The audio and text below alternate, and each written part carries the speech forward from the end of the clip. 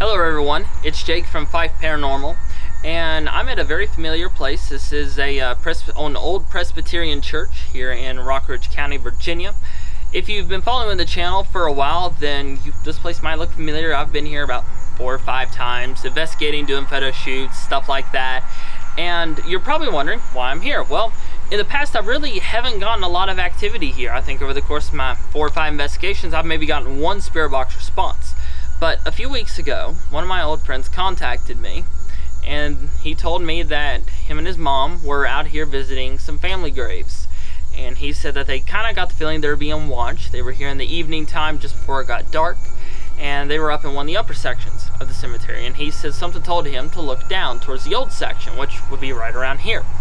So as they looked down, both of them told me separately that they saw what looked like a tall black figure. Almost looked like it had a cloak on, but it appeared to be headless or completely rounded off at the top. And they said that it seemed to be gliding up the hill towards these doors as if it was trying to get into the church. Now, my friend said that as they saw this thing, they were frozen. They couldn't say anything. He said he doesn't remember thinking anything. He said he just remembers the air felt very calm. And he said it was just unnatural the way he felt, the way the environment felt. And he said they never made a noise. It tried to get to these steps where I'm sitting now, and it just vanished. And he said that his mom ended up telling him that that night she actually had a nightmare about that creature. Now, I've done a lot of research on this place, and I have never run across any claims of a headless figure, especially one in a cloak gliding around the cemetery.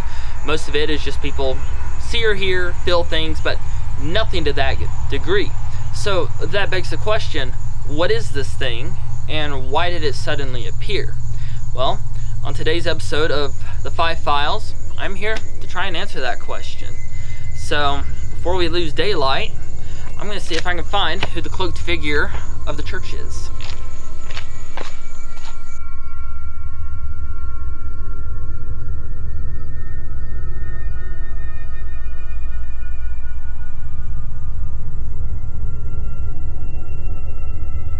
So I'm in one of the sections of the cemetery where there are Civil War soldiers buried. And when I was initially doing my research for this location, this was actually the area with the most reported sightings of paranormal activity. People were seeing shadow figures duck behind these tombstones. People were hearing strange sounds. And I think to kind of get the ball rolling, this would be a good place to start the investigation.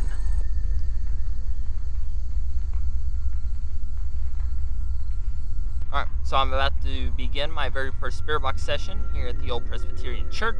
Scanning is always at 100 milliseconds on forward sweep. Hopefully we'll get something. Alright, hello, is there anyone here with us today?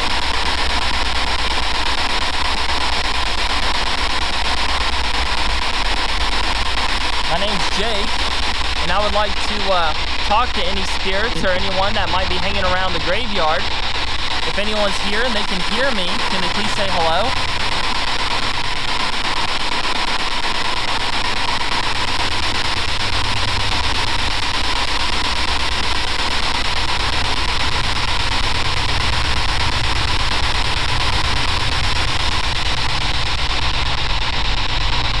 This is a very beautiful graveyard. Do you like being here?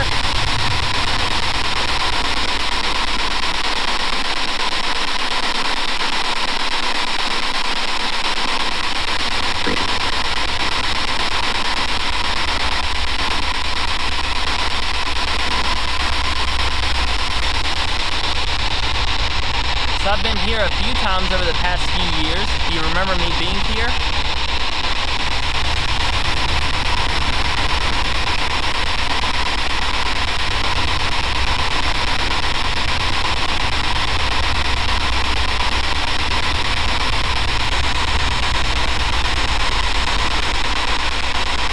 I'm not really feeling anything yet, but sometimes for locations like this, it takes it a few minutes to kind of warm up.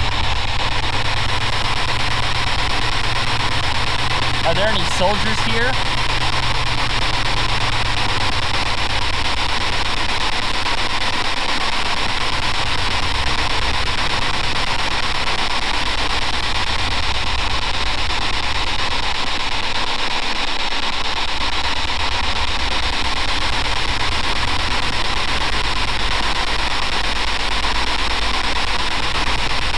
weird that there's also no radio bleed through.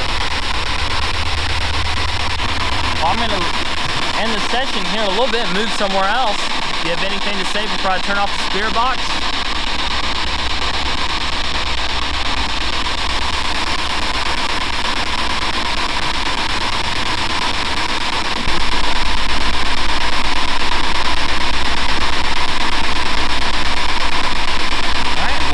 For your time.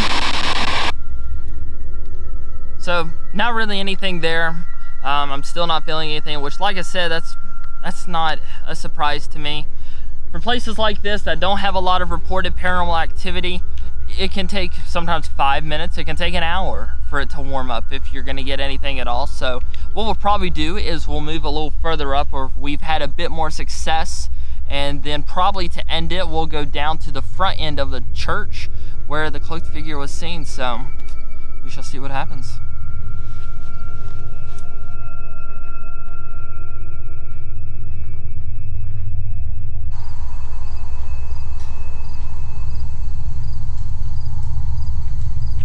Hey, camera, point it up there. I saw something poke its head up. Middle section dark gray with white flowers. I saw something behind it against the sky and then duck down. How close can you zoom in on it? Not very. Huh. That could have been just my eyes playing a trick to me, but I saw something. Weird.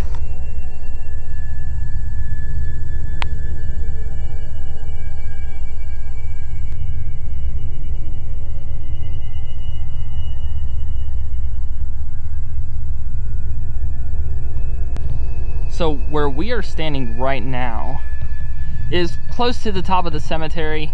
I'm going to assume that this is about where they were. They might have been a little further up.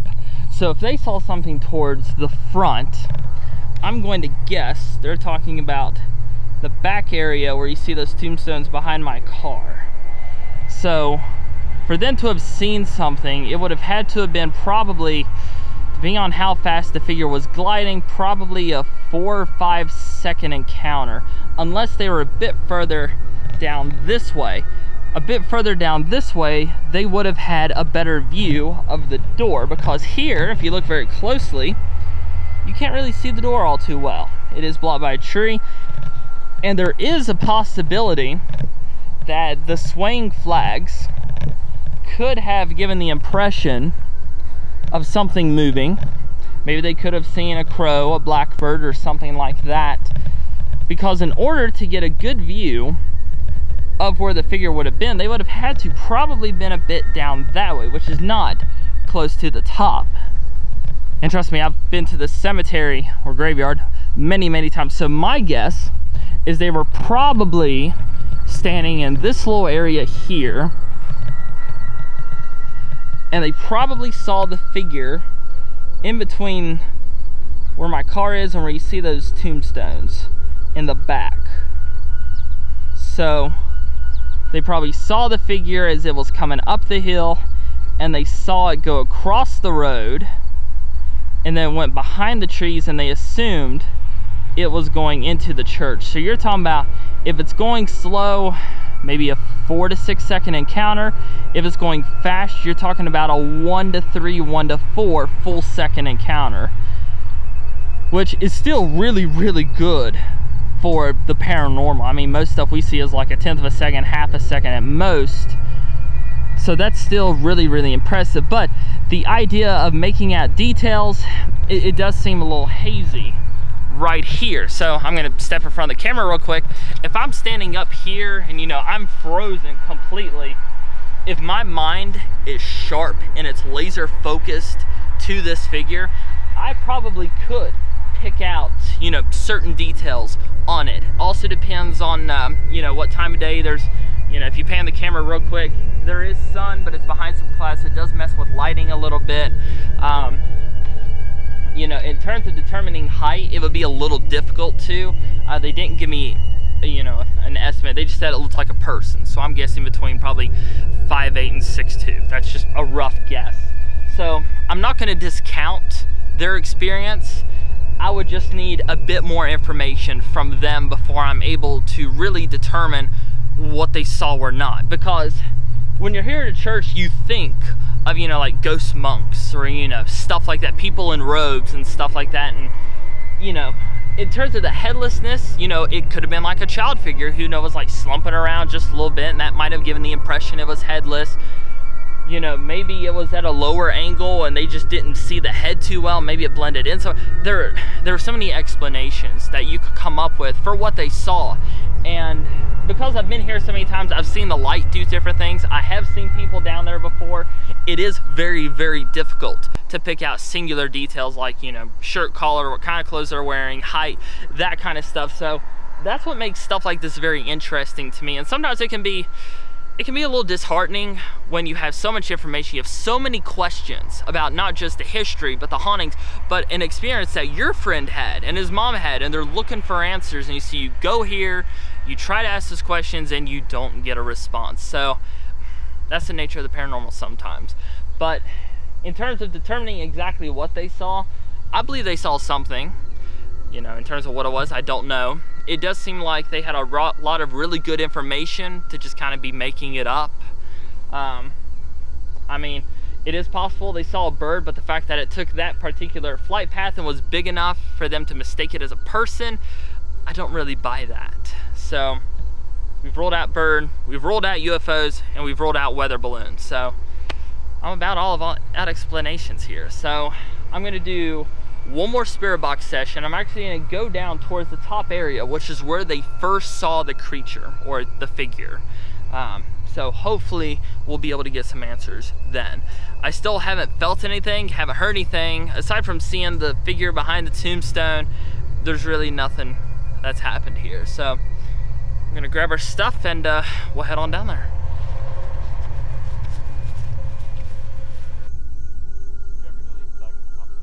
Nope.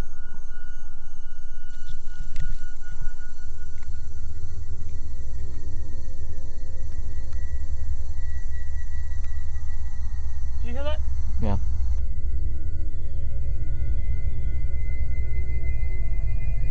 So why is it that some people report certain paranormal activity, but other people don't? Well, there are a lot of different factors that can come down to the person's own energy, the time of day, what's going on at that location, and even the location's energy. Some people are more open, I should say, to paranormal activity than others. So, you know, one person might have, you know, some sort of ability where they can detect everything going on, and so they'll see and hear and feel a lot. While another person, they might be a little open to it, but not that open, and they might see one or two things. And sometimes your openness to the paranormal, it can open and close. Think of it almost as a door. And for a place like this where there's a lot of people, usually when people up here, they aren't thinking about the paranormal. Now, this time of year, because it's getting close to Halloween, you know, people are getting in that paranormal mindset. And so sometimes people go to graveyards and cemeteries like this, and they start looking for stuff. And sometimes that's when your eyes and your senses can play tricks on you. You think you see a shadow figure, but it was actually a squirrel or, you know, a leaf or something like that. And so it's always important as paranormal investigators or anyone just out and about to always keep your wits about you. If you think you see, hear, or feel anything, just stop, double check, take a few deep breaths, and then if the spirits want to be known to you, then they will make themselves known to you. So the fact that we really haven't gotten anything here at this graveyard honestly doesn't surprise me, but it does leave me with a few more questions as to why some friends of mine saw a floating cloaked figure and I didn't. This is a little strange.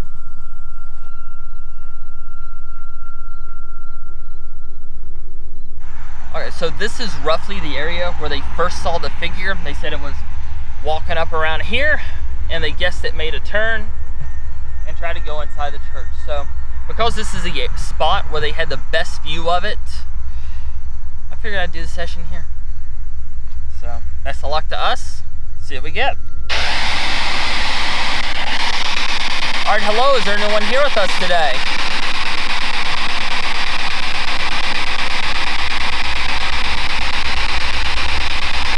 My name's Jake, and I'm here because a friend of mine and his mom said that they saw a cloaked figure trying to get into the church. Does anyone know who that could have been?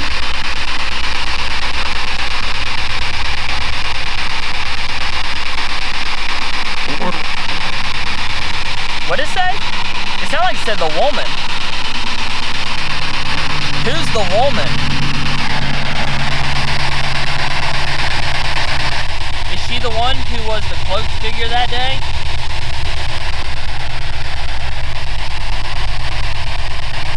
Like I said earlier, we're not here to hurt you. My friend was just a little scared the last time he was here, and we were trying to get answers for him. Can you help us out?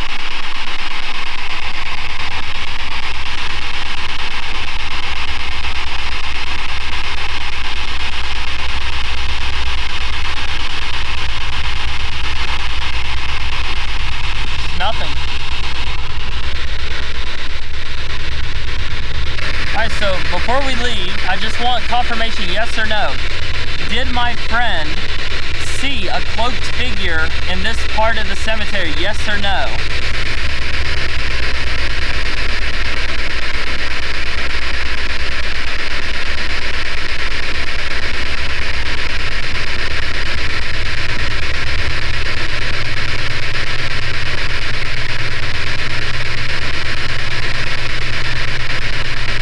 Did they see anyone in this part of the cemetery? Could have been radio. Could have been a voice. It sounded like it said 2 words though. Alright.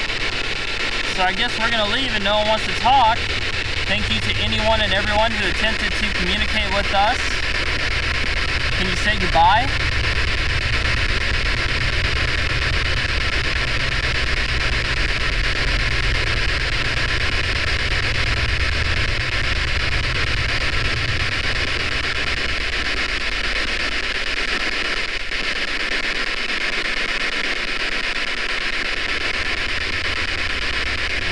Well, goodbye. Thank you for your time.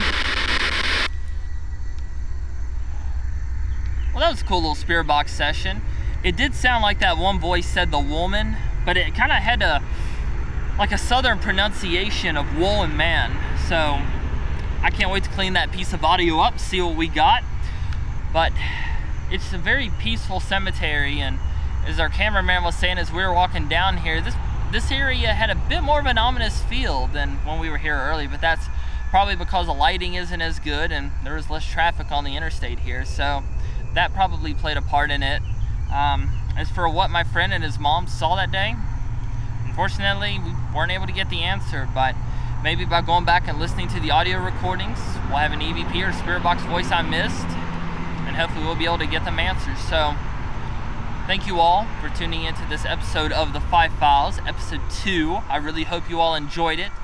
If you enjoyed the video, please leave a like as always. And if you have any thoughts, questions, theories as to what my friend saw, please leave a comment below. You know, we'd be very happy to hear any and all theories. And I'm sure my friend would really like to hear any and all theories, because he said his mom did have a nightmare about it, so it must be weighing somewhat heavy on her mind. So, from Jake, I'm Fife Paranormal. Actually, it's a little late.